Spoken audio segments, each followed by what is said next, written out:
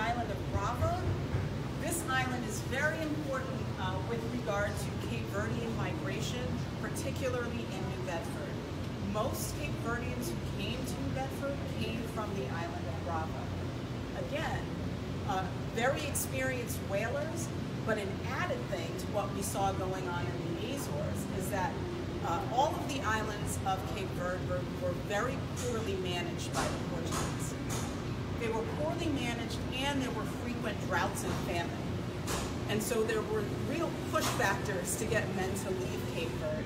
In fact, when I was, and it still goes on to this day, so when I was there in December, my uncle made me call him every night to say goodnight, tell him what I had done on the islands and who I had visited and what I had seen. And he would end every conversation by saying, thank God my family came to the United States. So Cape Verdeans tend to love the islands, but they're very difficult. It's very difficult to survive on them. And so there was an impetus for whalers to get on these whaling ships and come to the U.S. What you see here is something that's often described in whaling journals in every port. So the typical scenario is the boats would be lowered from the large whaling ships. The whaling crew would row upon the shore, and then all of the locals would flood them with chickens and fruit and cloth to trade, and mostly what they seem to want is tobacco in exchange. And so Russell really depicts that very clearly here.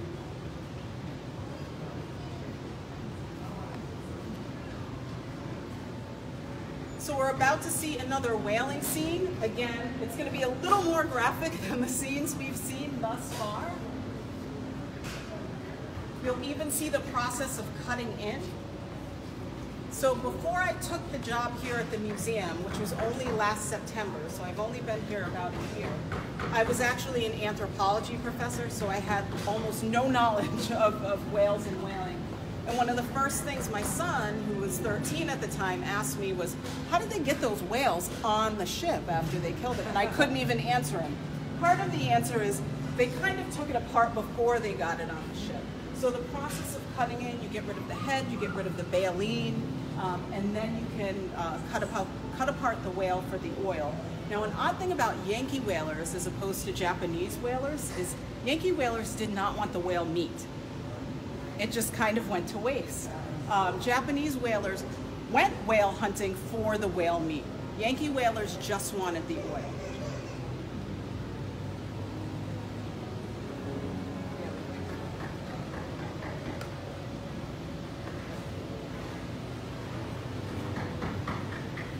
And so our next port of call is Rio de Janeiro.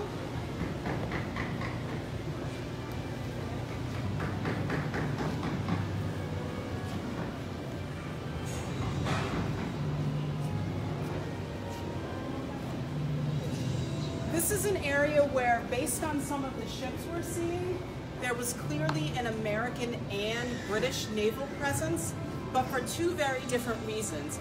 So Americans were there because of trade, right? So as American trade expanded across the Atlantic and through the Pacific, so did the Navy. The British were here because of the Aberdeen Act, which is something that might seem ridiculous to us now because it sort of diminishes the concept of sovereignty. So the Aberdeen Act was basically the British enforcing abolition of slavery with anyone they had business relationships with. And so although the British had no power in Rio, they sent ships there to suppress the slave trade. And they felt that it was okay for them to do because they traded there.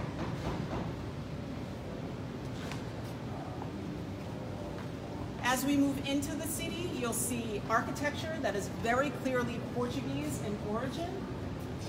And like New Bedford, again, we're seeing a very busy port town and harbor.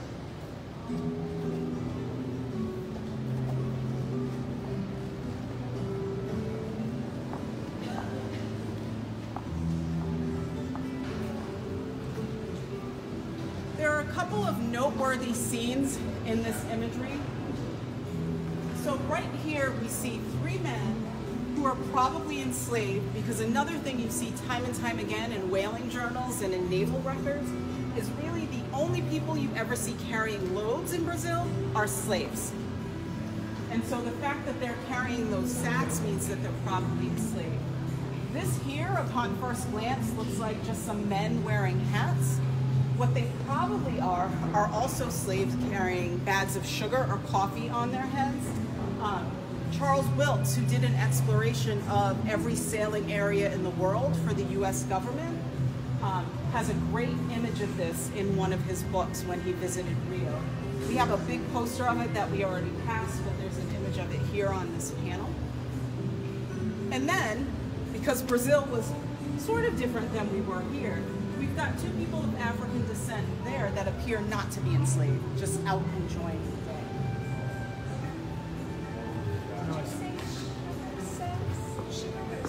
Either sugar or coffee. Those were the two big crops in Brazil, still are. Now I see this alternating in sections here. Is there a lot of repairs here? Yeah. Wow. It's like all the way down till the end. I mean, all through here. Yeah. So something really, really bad happened to the painting. Yeah. And you can clearly distinguish the holder. Right, and the patches, absolutely. So another really interesting scene is this one right here. Highlights the different way of sort of doing race in Brazil.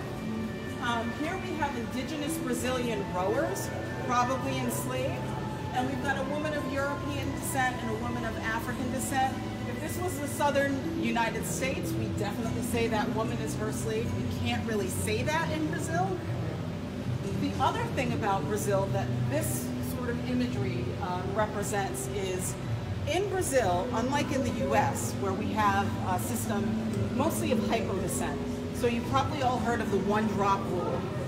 Because of slavery and some other systems that were going on at the same time, the general rule of thumb is if a person has any African ancestry, that person is black.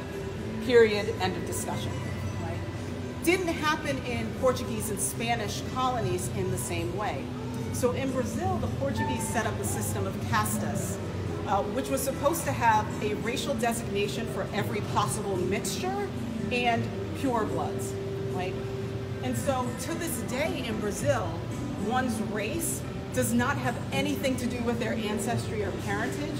It's just what they look like, what their hair is like, what their nose shape is, what their skin color is, what their eyes look like. All of those features are used to designate one's race. At minimum, there are 5.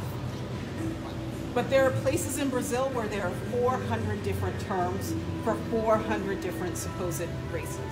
And so that's a product of this system where there was intermarriage and it was legal and you didn't have to default to the sort of lowest social, whichever parent was lower on the social scale.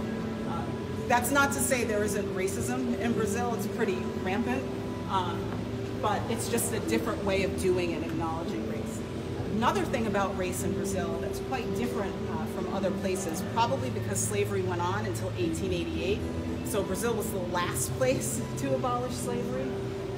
Slaves were coming in until that date from Africa. So in Brazil, you see much, much more African culture than in other places where slavery was. And so some of the religions like Candomblé, which have, I think currently there are about 200 people that practice it. It's an African-based religion. Hairstyles, food, language, a lot of that comes from African culture because it's not so far removed from the experience of Brazil. So after leaving Brazil, whale ships would round Cape Horn, and so that's what we're about to do. We're about to leave Brazil and go into the South Atlantic. So you just kind of have to hop over to roll through to do that.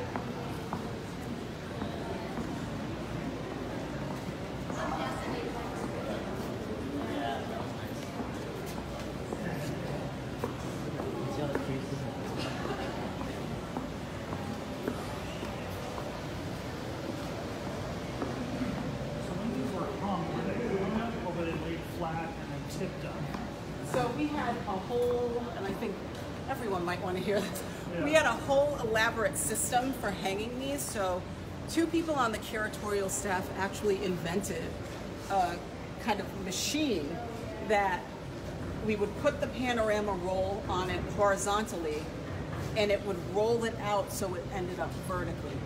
And so the way the installation happened is there were about 3 people dealing with that machine. So it was like up there and then coming off. Yeah. And then it would move down and pick up portions of Yeah, it. exactly. And so on the other side, right, when this roll was going up, that was happening, and then on the other side there were 2 people with ladders. One would hold the section that was up there and hand it to the person next to them, and then that was my job. Then you get down the ladder, you move your ladder around, you climb up, and then you grab the section from the person you just handed it to. It was quite efficient, but it just took a long time. And it was before they had AC in here, so it was sort of miserable. So now we're rounding Cape Horn, right? We've already been around Tierra del Fuego, and now we're at the Drake Passage. Again, lots of whales, lots of marine life, but a very dangerous place to sail. And Russell represents that a little further up ahead with a ship going down and the crew abandoning ship and hoping that another ship comes to rescue them.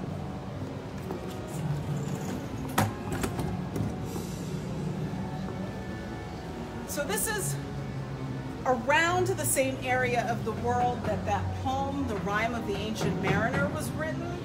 So that gives you a sense of what we're dealing with as far as weather and temperature.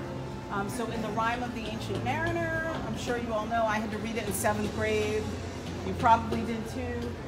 Everything's going great, the winds are great, you know, it's nice and breezy, and then someone decides to shoot an albatross. And then the winds stop, the sun becomes relentless, everyone's thirsty, they're on the brink of death. And so they decide that they want to punish the person who gave them all this bad luck, and so they take the dead albatross and they tie it around his neck, and of course that's where that saying comes from, if you call someone an albatross around your neck. Russell actually represents some albatross up here, as well as some seals. So lots of good marine life here, just a really dangerous place to take your whale ships. But again, as there were fewer and fewer whales in the Atlantic, whalers took the risk. Because of course, they had to come home with their barrels full of oil so that the investors or the owners of the ship could get a return on their investment.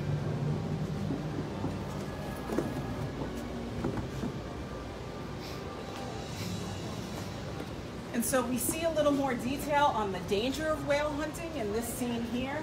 Happens quite frequently. This is called a stove boat. Often whales would just snap a boat in half. So really, really dangerous profession we're talking about. Many men did not make it home, which is also why captains were more than happy to take on crew wherever they could get them. He's some sort of waterfowl? Yes. I'm not sure of the species. So here's another area of the painting where Russell decides to have some fun and include some maritime lore, in this case literature. So this island here is Juan Fernandez. This person here is supposed to represent Robinson Crusoe. So this is the island where that story took place. And so Russell is sort of paying tribute to that here, Robinson Crusoe and his goat.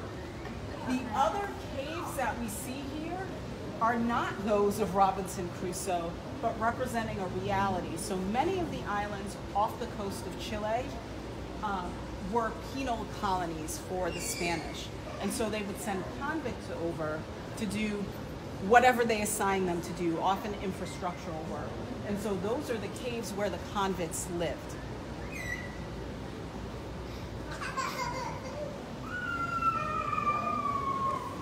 Again, this stop is important because whalers would need to stop every so often, not only for rest, but for fresh water, fresh food, etc.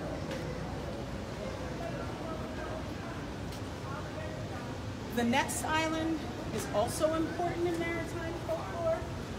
Before I tell you why, I just want to point out that we're going to figure out how to deal with this issue with the painting, but I just want to point out that this painting is not at all to scale.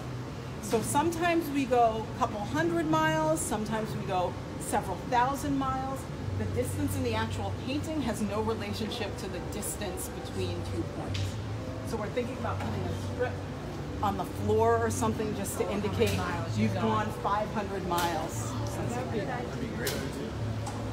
So this island here is Pitcairn, and we know it because of the nose, which is this rock that seems very precariously balanced up there. Pitcairn Island is the island where all of the mutineers from the Mutiny on the Bounty settled. So some of the Irish crew, some Tahitian men, Tahitian women, and even one baby all took the Bounty here, took it apart, used the wood to build their homes, and settled here. So that even 30 years later, when the whaler Bennett wrote in his journal that he visited Pitcairn, everyone on the island was a descendant of the mutiny.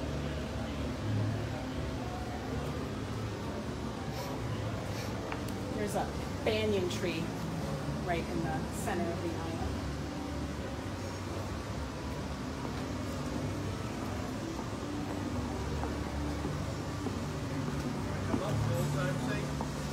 That might be an easier way to give a tour from up there. Yeah, really. That can reach everyone. You see sperm whaling off of Oahu, a part of the Marquesas. And then the next island we encounter is Nukuhiva, also of the Marquesas. Really important if you like Herman Melville. This is the island where he deserted ship and decided to stay for a length of time. His novel Typee was based on the peoples and cultures of this particular island. Of great interest to me as an anthropologist is that this seems to be really the only place in the painting where Russell even gives you a hint of the degree of colonialism that was going on during this period. So not only in the Pacific and Atlantic, but also the entire continent of Africa, all global superpowers were scurrying to divvy up the world. And Nukuhiva, here we see lots of French soldiers trying to enforce their rule. And the part that's rolled up here that you can't see, unfortunately, is Queen Hamer IV trying to flee. And so when we were hanging this, one of the volunteers saw all of the little French soldiers. I guess they reminded her of toy soldiers around Christmas. And so she noted how cute this scene was, and I said, no, it's not cute at all. And I proceeded to explain the history of the Marquesas here to her. This is not an accident, though I don't think Russell spent much time or put much effort into this particular part of the painting. But this is supposed to represent a petroglyph that's actually in the cliffs on Nukuhiva that represents a sailing vessel.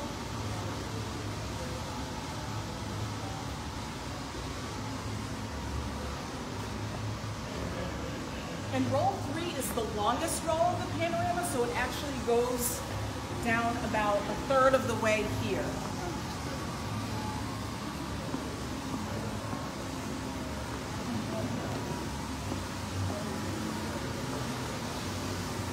So now we're in the Society Islands. Tahiti is probably the most notable of the Society Islands. This is Joaquin. Again, unlike what we saw in the Marquesas, no hint of colonialism. Happy natives, happy sailors, everyone's happy, right? So people see people sailing, we see men carrying something that they hunted and caught, probably some sort of pig. We do see a mission here, and so missions started popping up around the same time as colonialism. So if you can imagine, cultural hegemony is going on, political hegemony is going on. Christianity is a big part of that as well. The first missions in the Pacific were in 1820 in Hawaii. Sometimes sailors were happy about that. Often they were not, especially when missionaries started fining sailors for drunkenness and fornication. That happened quite often in Hawaii, and there's a really famous story of a sailor, Henry Burns, who was jailed for public drunkenness, and he died in jail. And so all the whalers in the town were very angry about it, and they decided to just burn down all of the stores, burn down the police station, and I guess they sent their message about how they felt about missionaries. Missionaries often brag, particularly in Tahiti, about how they destroyed all of the native heathen idols and got the natives to be Christian. When you read native accounts or listen to native accounts, it's quite a different story.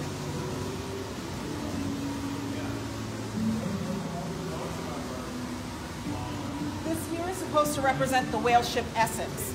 So again, not something contemporaneous with the painting, but something that Russell felt it was important to tell in his story. And so I'll go very quickly because I know most people know about the disaster on the Essex. The disaster on the whale ship Essex was the inspiration for the novel Moby Dick. A whale hit the ship went down, the crew had to get in their whale boats and row away. The smart thing for them to do would have been to go to the Marquesas or the Society Islands, which they were very close to. They decided not to do that for a very specific reason. They were afraid of Pacific cannibals. And so they decided, even though the wind was against them and it was very, very far away, that they would try to get back to Chile or Peru. Because of that decision, they were at sea for 95 days. Most of them died. And ironically, the ones who survived because they resorted to cannibalism. So when two of them, there were a couple of different boats, that rode away. One of the boats, when it was found, the two men on board were eating the fingers of a crewmate when they were found. So how serious was the risk of cannibalism if they'd gone either way? There were cannibals in the Pacific. The risk probably wasn't that great. I mean, the risks to local people in the Pacific from whalers was far greater than the risks that Pacific people posed to whalers.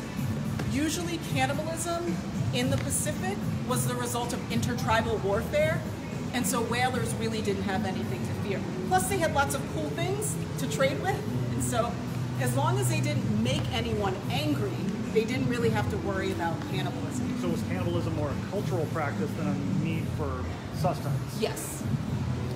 Consuming one's enemies. Yes, exactly. And actually, while we're talking about how rare cannibalism is, I will tell you one very true story of how one crew was cannibalized. So in New Zealand, there was a chief that was flogged for some reason. I don't think anyone knows, but a captain from a whaling ship flogged him.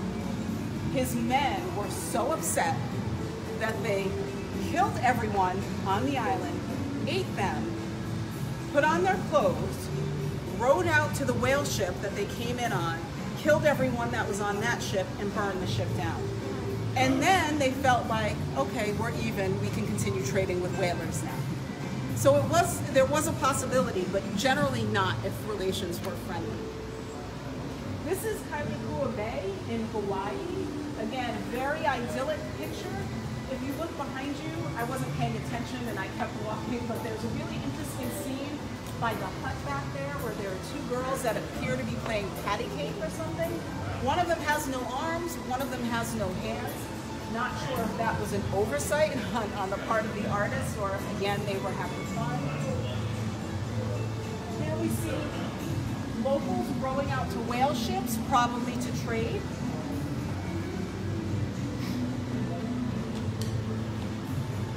And just to bring up missionaries again, here we are on the island of Lahaina in Hawaii, which the Reverend Henry Cheever called one of the breathing holes of hell because it was so frequented by whalers and had bawdy houses and there was lots of drunkenness and looting and rioting going on. Well, one of the things that's notable about Hawaii, often when we talk about colonialism and culture change, we talk about it in the form of oppression, sort of these English norms were dictated and meant to be followed. In Hawaii, it was a little different. So Hawaii, unlike a lot of the other Pacific islands, was a pretty elaborate kingdom. When the kings saw the benefits of trade with the British and Americans, they decided to do away with all of their rules. So there are rules about sexuality and gender. They just said, hey, if these whalers want Native women, let them have Native women, right? And so it was really within that the culture in Hawaii started to change, and not because of cultural imperialism or anything like that. Here we see the most detailed, the most graphic, probably the best whaling scene in the painting. So we see a couple of stove boats again. Here we actually see men harpooning or lancing whales, all of the blood and gore. Then we see the process of cutting in. Here, clearly the head has been cut from the whale because we see baleen.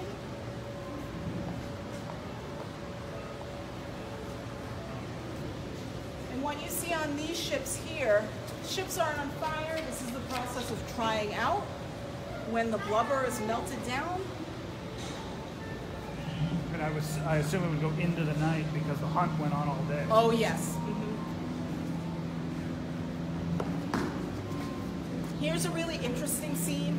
I remember it every time I do a tour, but I keep forgetting to ask if this is actually something that happened historically.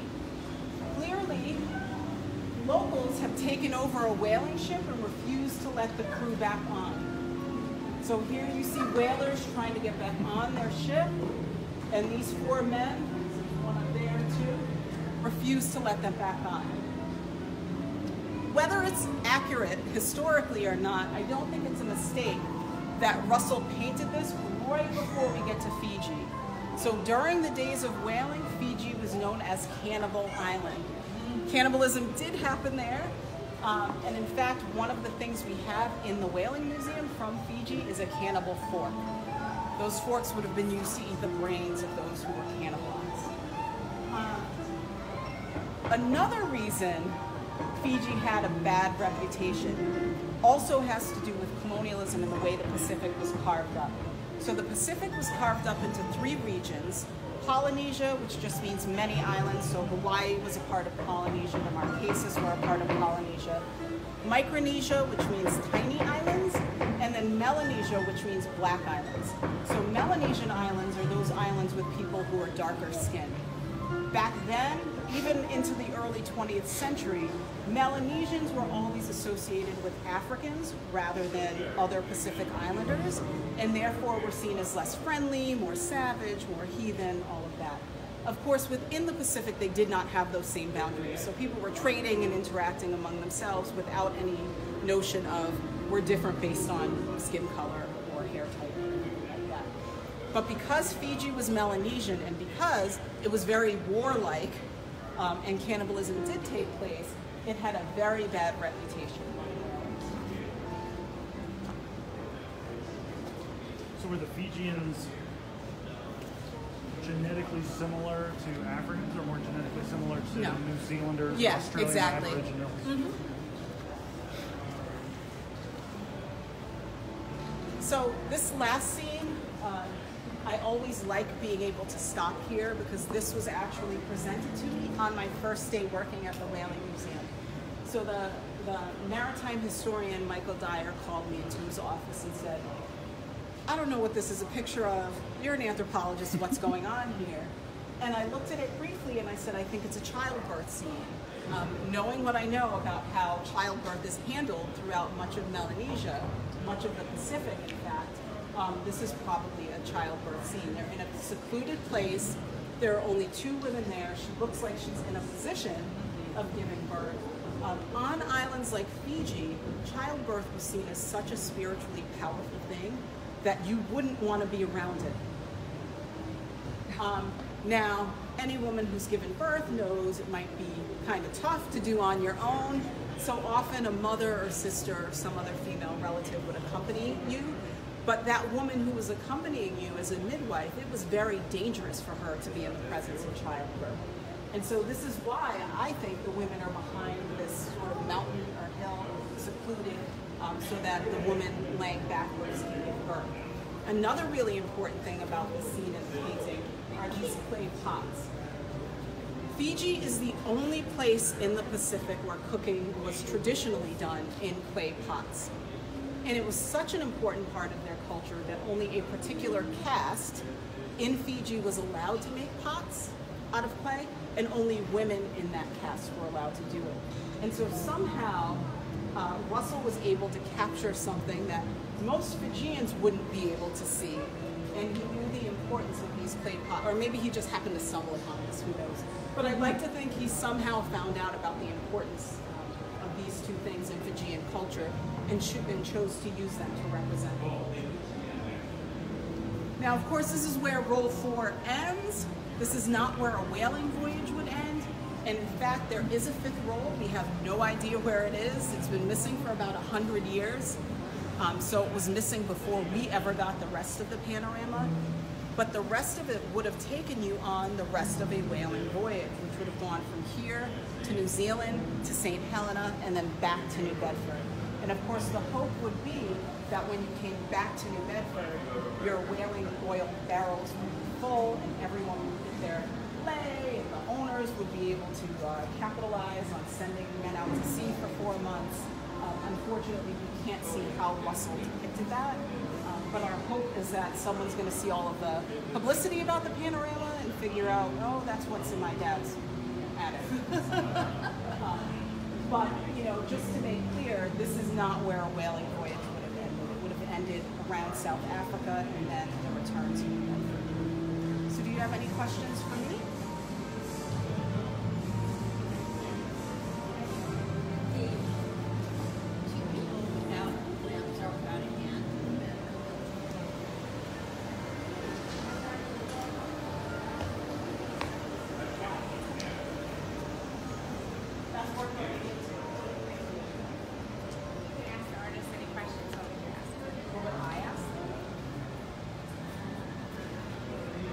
Again, this is my bias, right, because I'm an anthropologist. So we've gone through this, seeing how the world would have looked to a whaler.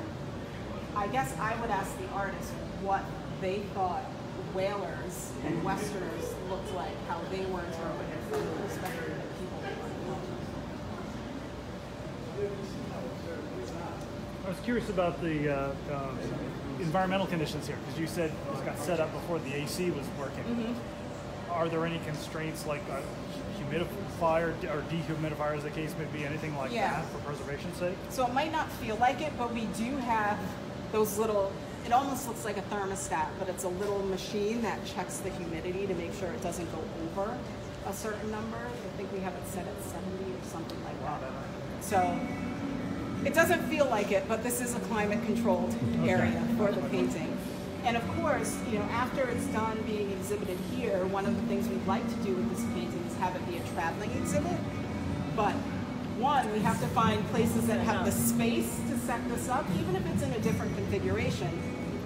But we would need the space, and also climate control is an issue. Now, has it been digitized in some way, like yes, loads of photography now that it's out, or so laying down? Or? We had a table built that you could put one of the rolls on, and we would roll it out, take a picture, roll it out, take a picture. That was made into one long continuous digital file. And so in the museum, if you go in the room where the Lagoda is, if you've ever been to the museum, we've got 2 columns set up like that, and the panorama scrolls digitally. Now, it's nothing compared to what you just saw here, but it's actually the way the panorama was intended to be seen. So this would have been shown in a humongous building called the Cyclorama, and it would have moved through that building. So before the days of movies, this was a movie. And Russell did it that way so that he could use this painting to earn income.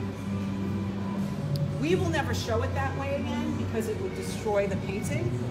But you do get a sense of what it would have been like to see it in that digital version.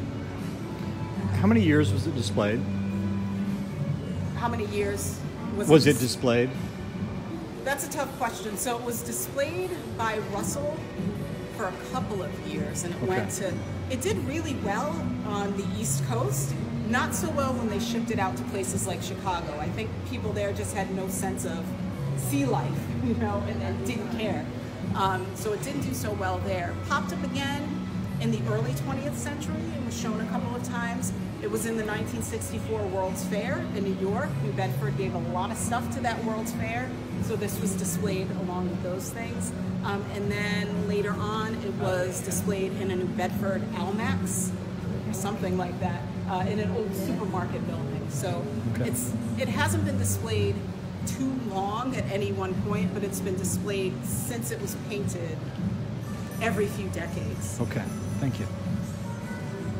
Do you have good pictures of the fourth panel? I mean, of the last panel that you're missing? Do you have good photographs of what was there?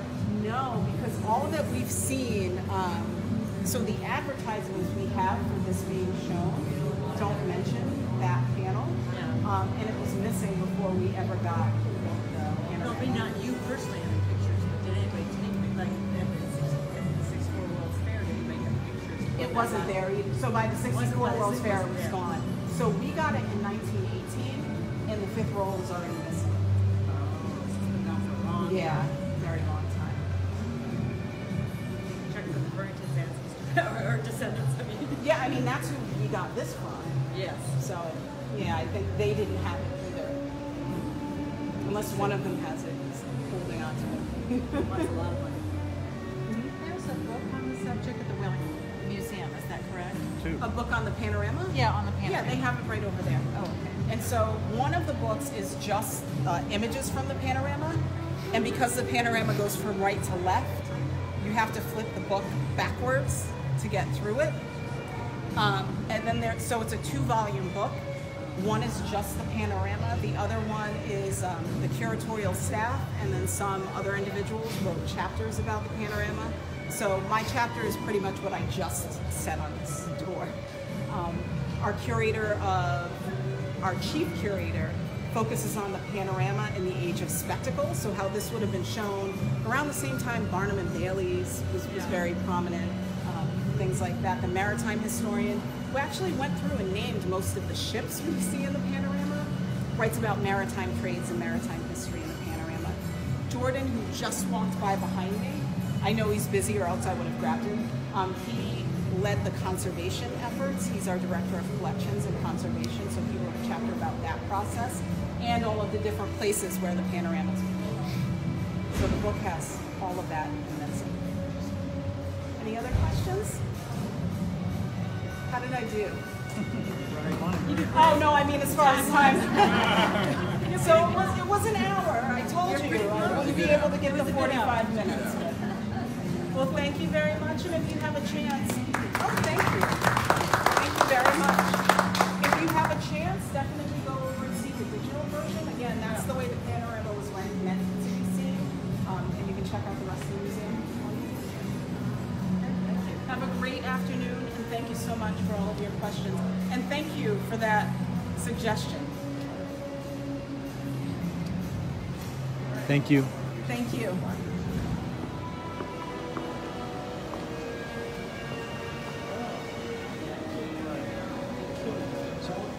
So is this the beginning on this side? Yeah, this is the beginning right I'm just here. going to walk around through it once. Yeah, we have.